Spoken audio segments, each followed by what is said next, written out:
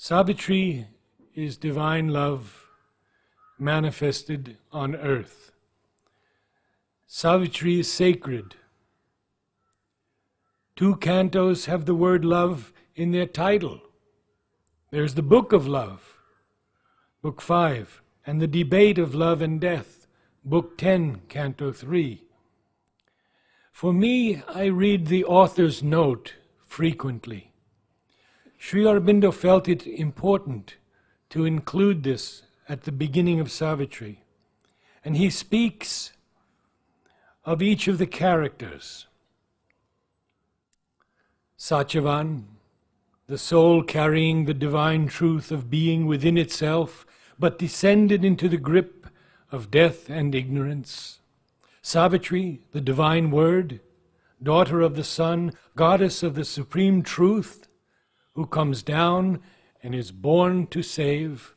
Ashwapati, the lord of the horse, her human father, is the lord of tapasya, the concentrated energy of spiritual endeavor that helps us to rise from the mortal to the immortal planes.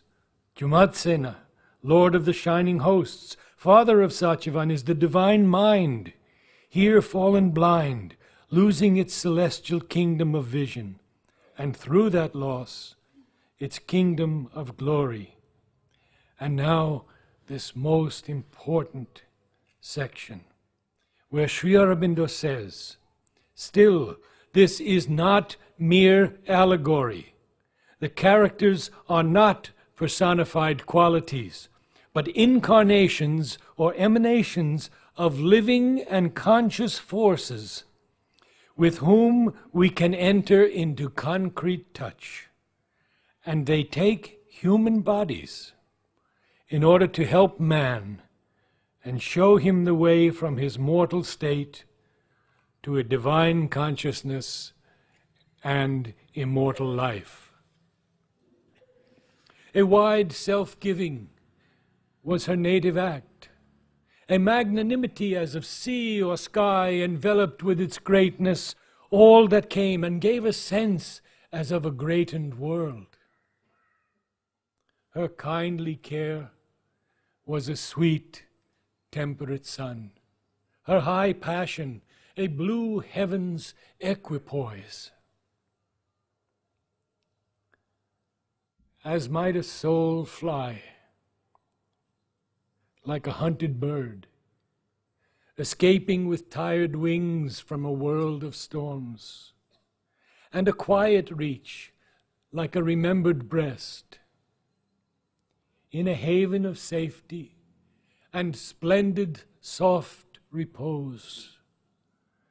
One could drink life back in streams of honey fire, recover the lost habit of happiness, feel her bright nature's glorious ambience, and preen joy in her warmth and color's rule.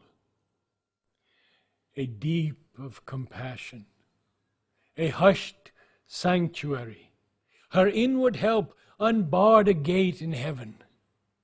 Love in her was wider than the universe.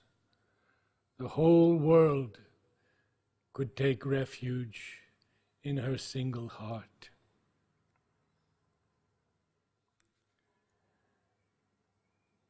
And then we read again. Apart, living within, all lives she bore. Aloof, she carried in herself the world. Her dread was one with the great cosmic dread. Her strength was founded on the cosmic mights. The universal mother's love was hers.